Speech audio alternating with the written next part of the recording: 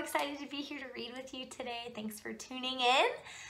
I am set up in my guest room / office, and I have a great book to read to you today. But before I read today, I need my costume piece. Look at these jolly little leprechauns. So St. Patrick's Day, March 17th. It's one of my favorite holidays. Not because I enjoy St. Patrick's Day, but because it's also my birthday. So, very, very excited. Today I'm going to be reading How to Catch a Leprechaun by Adam Wallace. And he has written such a fun story for us today. I hope you guys really enjoy it. The dogs. Did you hear the dogs? The dogs are in the hallway. Having too much fun out there. We're going to be reading this story today, and then at the end of the read aloud, I have some activities you guys can work to complete at home, some things you can write about, as well as some creative STEM activities you guys can do at home. So I hope you enjoy.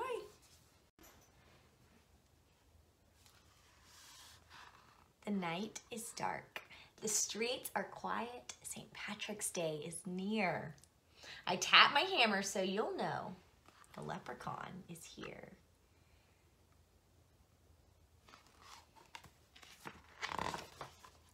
I'll pull out all your laces, put glitter in your hair, and when you walk around, you'll see my gold coins everywhere. You'll never catch me in your trap, but yes, I'll make a scene. I'll turn the whole place upside down. Your toilet will be green.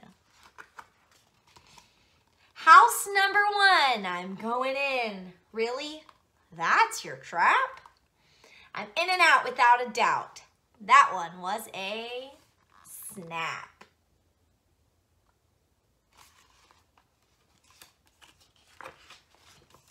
And now I think it's getting worse. A shoebox on a stick? I'll dance a jig and still escape. We leprechauns are quick. Another house, I fixed your shoes. They really were quite smelly. I'll eat the nuts you left as bait and leave with a full belly. Uh-oh, we got shoes in the sink.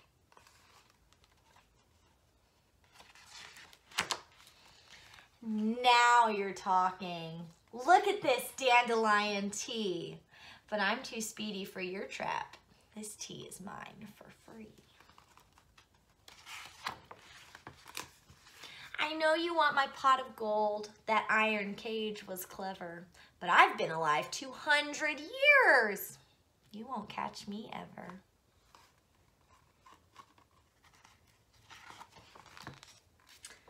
Now you're getting fancy. I'll escape with twinkle toes. It's a fancy pantsy dancy.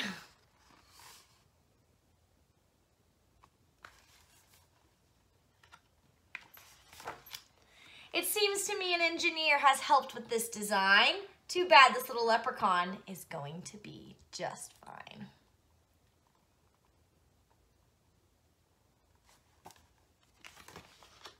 Your entire house is one big trap, from the ceiling to the floor. Nice try indeed, but soon enough, I'll stroll right out the door. I love this. It says, totally safe place for leprechauns. The leprechaun be gone 3000 gave me quite a scare. But without a 4-leaf clover, I won't be caught in there.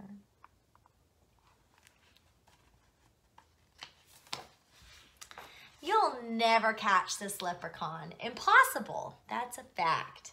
Unless one day a brilliant child designs the perfect trap.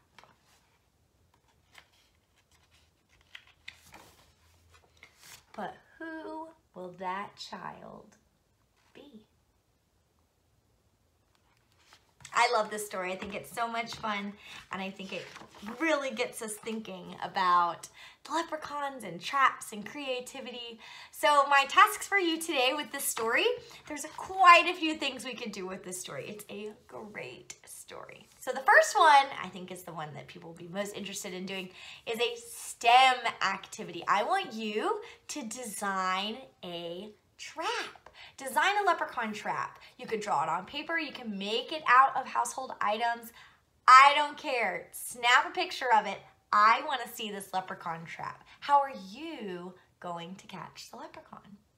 Another great task you can do with this book is to do a little research. Learn about the history of St. Patrick's Day. Where it originated, it actually started in Ireland with a Catholic saint. He truly was a saint.